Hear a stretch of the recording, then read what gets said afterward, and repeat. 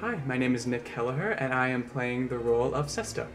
Sesto is a soldier as well as a high-ranking nobleman, and he loves Vitalia, and he's also a great friend of Tito. So that's kind of where the big stratification of interest plays in my part.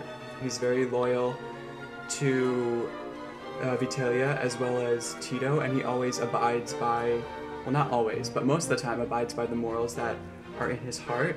And he loves love. He loves the concept of love, and he also loves the concept of friendship and tries to employ that in his actions as much as he can. I think that the kind of government that we live in, you don't really see a lot of similar cases as you do that Sesto has gone through. You don't really see very similar situations.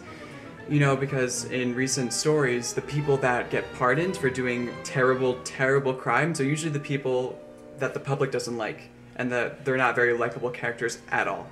And you don't find similar attributes within Sesto. I think that Sesto is very unique in that way.